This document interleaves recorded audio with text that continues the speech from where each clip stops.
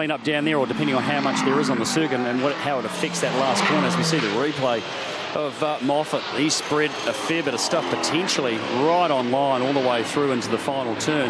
Everybody, from what I've seen, has had that first run on a green set, and they're all lining up now on that second set. So it could be very significant to see how much is down and who gets a good run through those last few minutes of qualifying. But as it stands, everyone's had one decent run on a green set of tyres. Thanks, Murph. Everyone will be